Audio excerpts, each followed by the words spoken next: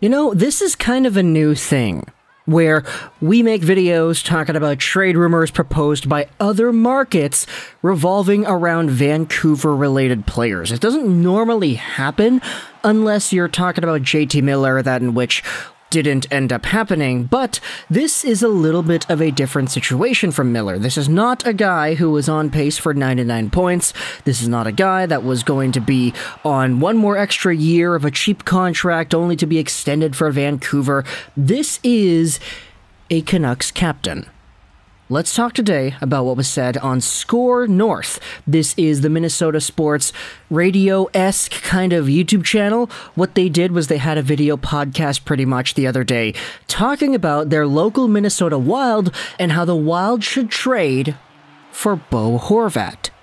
Now, this video kind of went sort of not really viral per se. I mean, it's got 3,000 views, which I mean, a lot of my videos get 3,000 views, so that's kind of in the territory that I sort of feel is a pretty big deal.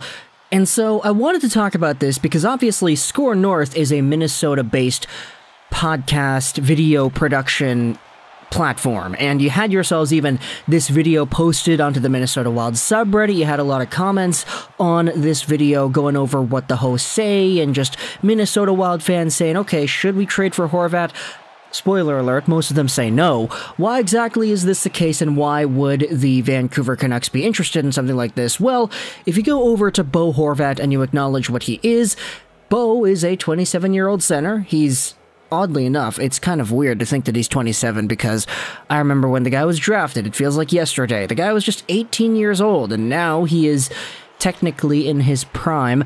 He's 6 feet, 260, and a left-handed guy signed until the end of this season, making $5.5 million a season, but that contract probably is going to go out there and extend itself in a pretty grand capacity. The reason for that is because Bo is on pace for 95 points this season. He's on pace for 68 goals. He's got 10 goals in 12 games and 14 total points on the year. He had 30 goals last year in 70 games played, and he has been an absolute goal-scoring machine.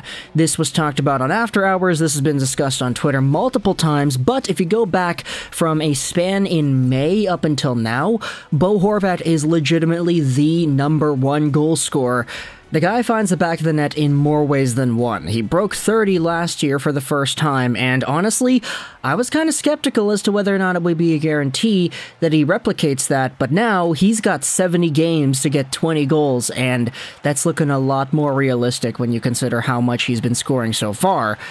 Bo Horvat is on an expiring deal, though, and we've seen what the agent has had to say. He's saying that Bo is a first-line center, which I don't know if I agree with or disagree with. Pettersson and Miller are technically better, and I don't even know if you want to say that Miller is guaranteed like a center, you know, because he's been playing on the wing recently.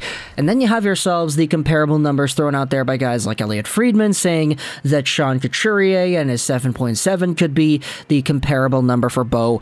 That in which we have debated on the channel several times as to whether or not that's actually worth it, because if he gets paid 7.7 on his next deal, that means he'd be making more money than Pettersson and in the same territory as Hughes. Bo Horvat, unfortunately, in my mind, is not as important to the team as Quinn Hughes, but that's another conversation for another day. Let's talk about Minnesota and why this sort of trade would make sense for them, why it wouldn't, and what a lot of fans are saying. So, if you're coming from the perspective of acquiring a Bo Horvat like the folks over on Skor Sports seem to be, you're really going out there and trying to make yourselves a playoff push today. It's said in the video by one of the hosts that Bo could be the #1 center the Minnesota Wild had never had.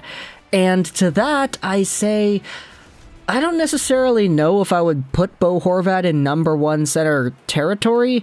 I mean, he's not the best defensively. He wins a lot of faceoffs, sure, and he scores goals a lot, which probably puts him in the conversation for being a #1 center.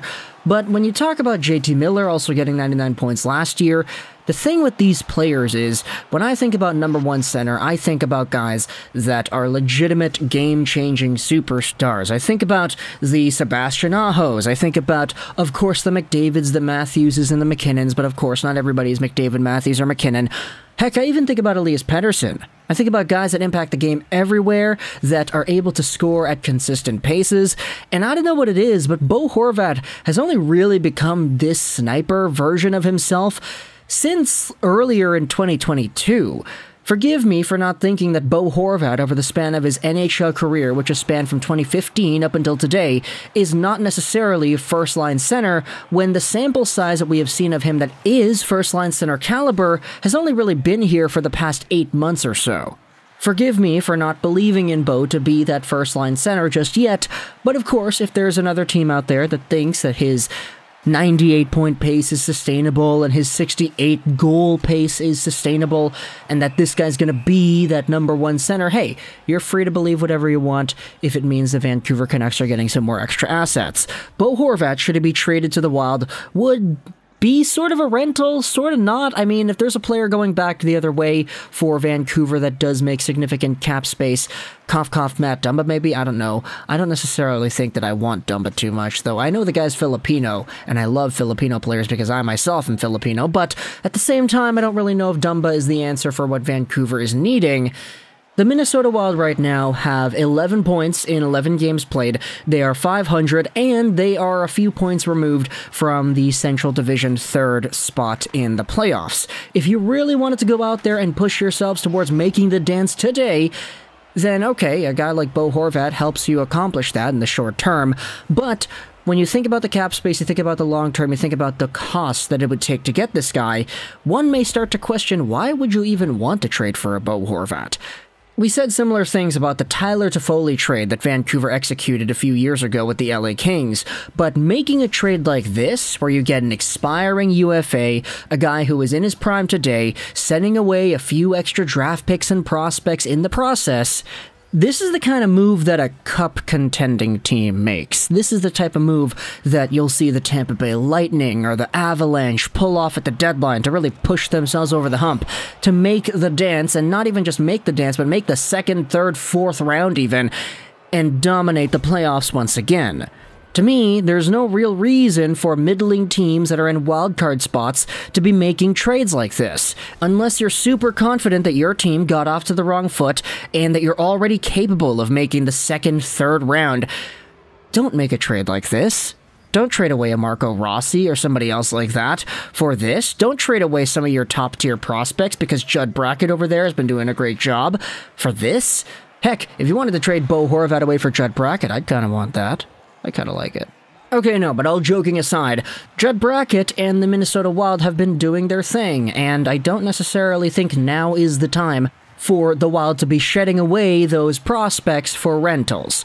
As to what a potential trade could look like, I mean, if you're going to go out there and ask me to name Minnesota prospects that I like, hey, the list is kind of endless. Of course Marco Rossi is there. Of course Jesper Wallstedt is there. I don't necessarily think they'd be willing to part with any of those, but I mean, we're talking about trading for the Canucks captain here, for crying out loud, so let me dream.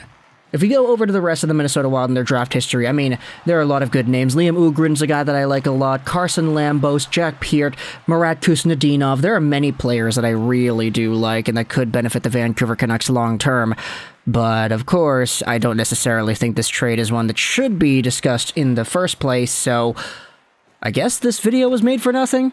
I don't know. No, it was talked about on sports radio. I think it's okay to talk about it. So either way, if you're a Minnesota Wild fan or a Vancouver Canucks fan, let me know your thoughts in the comment section below about a Bo Horvat trade over to the Wild. It's kind of interesting talking about Canucks and Wild trade rumors that aren't revolving around Brock Besser nowadays, but Bo Horvat instead is put onto the spotlight. I will say one more thing before we end off this video. The entire Skor video, the video which is kind of why we're even making this commentary in the first place, it does bring up a Bleacher Report article talking about potential destinations for pending UFAs, and the Minnesota Wild are listed as a UFA, or not a UFA destination, a trade rental deadline destination for Bo Horvat, which is kind of why it was brought up onto their show in the first place. So I'll leave a link in the description if you want to go ahead and listen to the entire video podcast. It's 20 minutes long. It's sports talk radio. So I think you're kind of familiar with that if you're on this video, I would assume. Because let's face it, the guys and gals and everything in between, the people that watch these videos, you're probably diehard sports fans already, and there's no reason to get through 9 minutes of a Lego Rocks 99 video if you're just a casual watcher of the Canucks who only tunes into a game once every 2 or 3 weeks. We kind of deal with the hardcore folks around here, and I like to educate those that aren't necessarily there yet. So talk in the comments on your thoughts about Bo Horvat and the Wild. I hope you enjoyed this video. Juraj 99. and bye.